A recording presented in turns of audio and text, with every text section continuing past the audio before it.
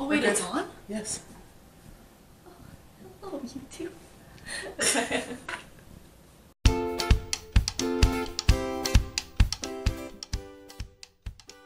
Welcome everybody to Everyday Life. I know it's been a while, but here we are today. I've had some requests for meal preps.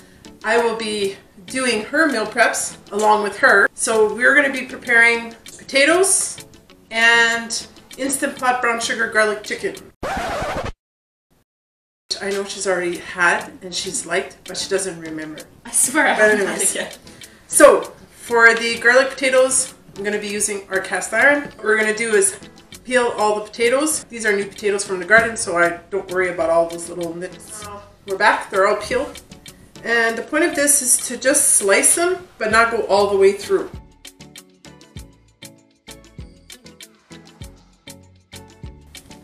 So since it's your potatoes going in there, take whatever spices you want on it.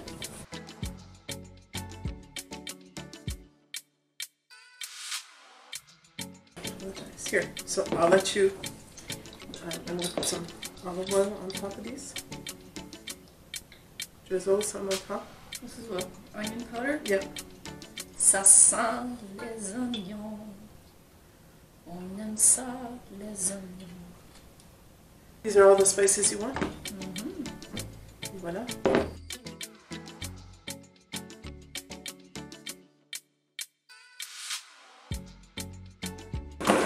Is good. I'm just going to add a little bit at the bottom here so that nothing burns.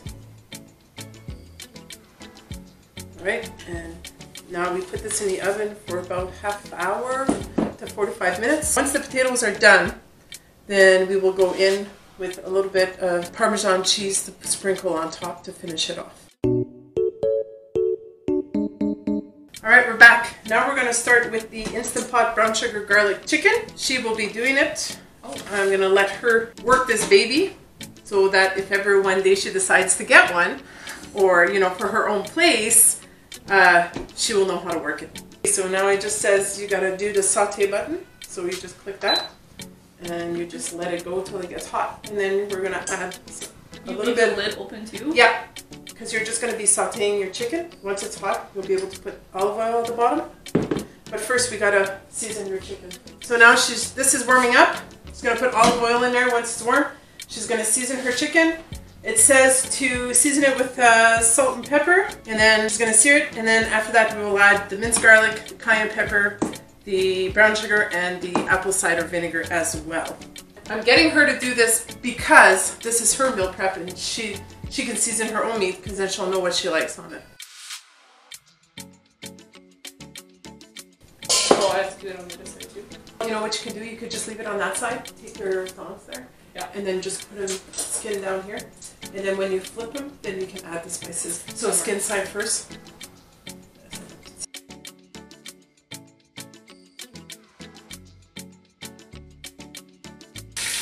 There you go. Now we'll just let it cook for a little bit. Grab your king and the jig. See if you can lift one up. You need a stool? Yeah.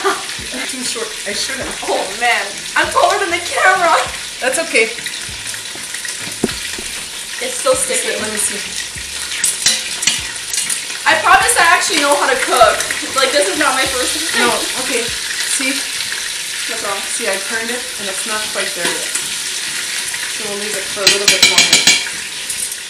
So, just so you have an idea, I usually prep or do meal preps on the weekends to get ready for the week, mostly for her and Jeff, and then I prepare mine every night as I go.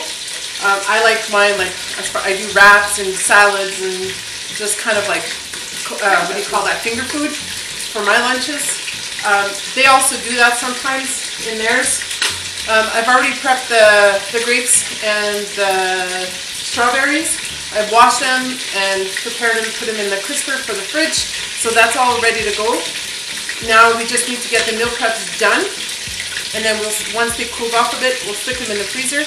And then all they'll have to do is just add their fruits and vegetables as they go along during the week. I find this a lot easier for everyone if we do the meal preps on the weekends. This way we're not prepping every night, except for I prep mine every night. But it's less people in the kitchen and less going, what am I going to have the next day when you know, we have a million things to do when we get home. Let's check it again.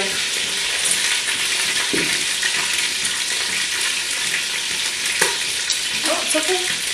Maybe it didn't fly. Still sticking. Okay, you can turn it now. Turn it? Yeah. Now you can add whatever seasoning you want on top.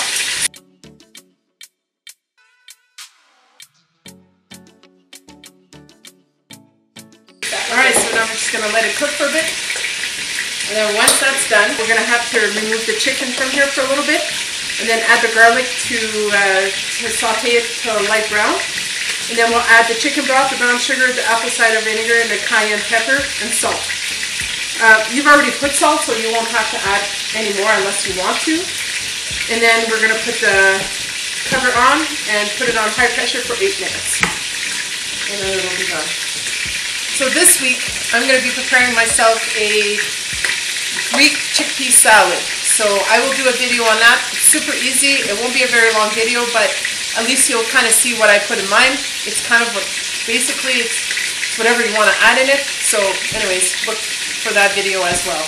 You're going to remove your chicken with your high stool and your head cut off a little bit, but that's okay. Don't worry, it won't splash you. It's not going to splash me.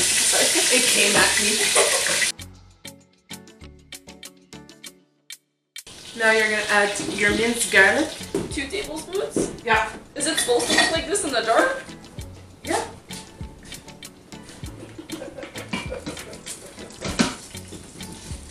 Okay. Just put this. One more.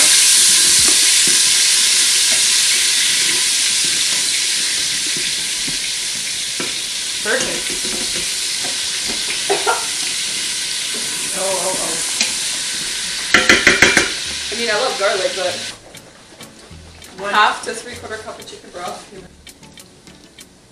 One time when we were kids, I don't know if you knew this, we thought this was like juice, and it was actually broth, and we drank broth. Yummy. They say it's supposed to be, chicken broth and stuff is supposed to be good for you, so I don't know. Okay, so now we're just gonna let it ride for a bit so we can take all the scrapings out, because if you leave stuff at the bottom, it will go on the burn setting, because it'll say something's burning. It's not always the case. It's just because there's something stuck at the bottom. So if you take care of it with the broth before adding anything else, you are good to go. 3 tablespoons of brown sugar. Okay, you're Half gonna a teaspoon of apple cider. put your chicken back in there first. Yeah.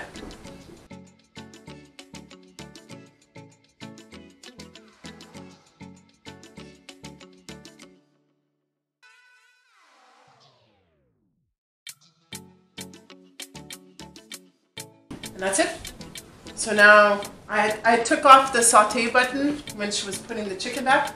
Now what we do is you put the arrows that match so that you can turn.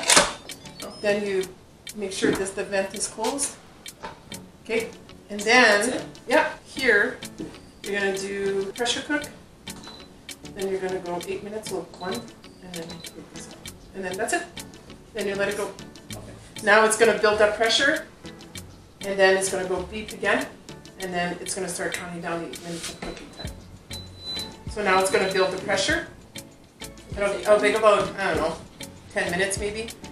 And then once that's at pressure level, it'll beep again, and then it'll start cooking for the 8 minutes. That's it for now. So now we just wait for the chicken to cook and the potatoes to cook, and we'll come back and show you guys the next steps. This baby is done. What you're going to do is you're going to go, but if you want, you can come on this side and just push it.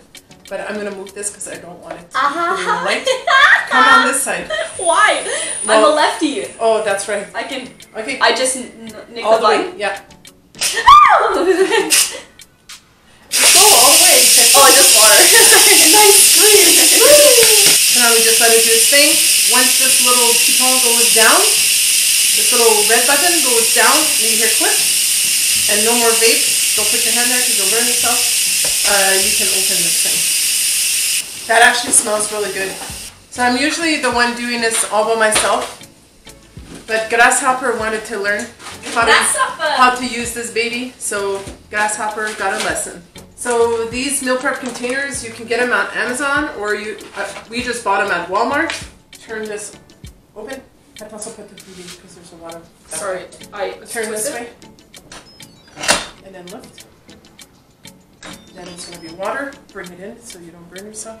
Like tip it a little bit so the water can come out.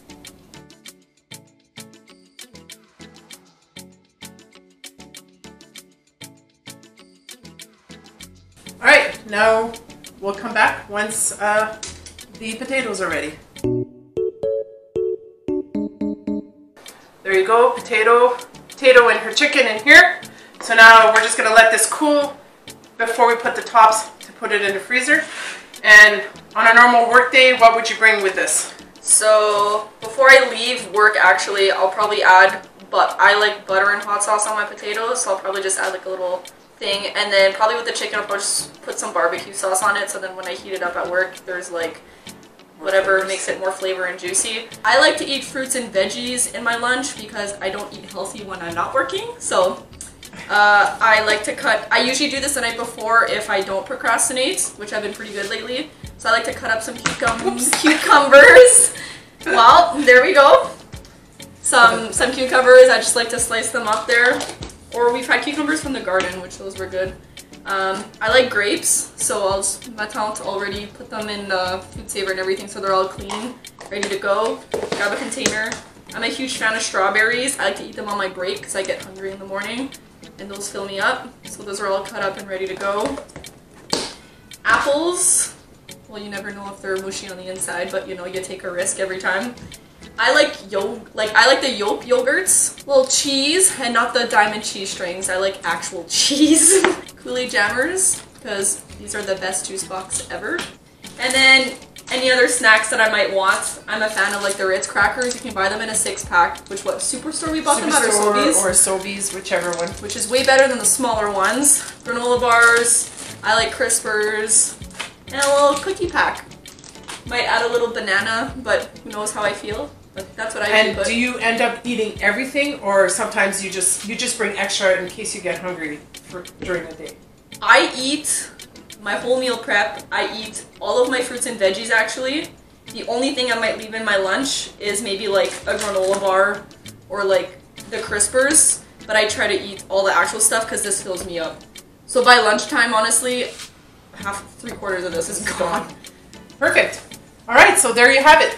This is one of the many meal preps that I've done, and that I will probably do other videos on, just so it gives people more ideas. So good. Ideas. I know it smells really good. Ideas on different kind of meal preps you can do if you're the type of person that likes chicken and potatoes and stuff like that for your lunches, which I know she does, and I know that my husband does.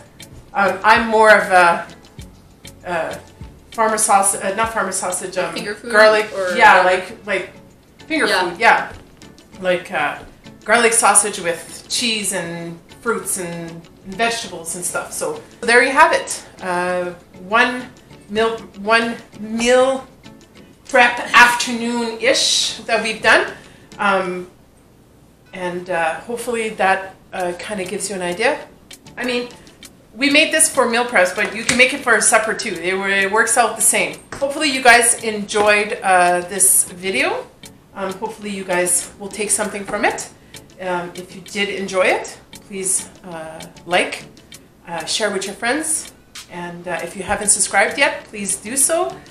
And look, there should be a video coming out, or if it hasn't already, on apple butter, which Jeff has done, and there should be another one coming out on a shorter video on my chickpea Greek salad that I will prep for my meal preps.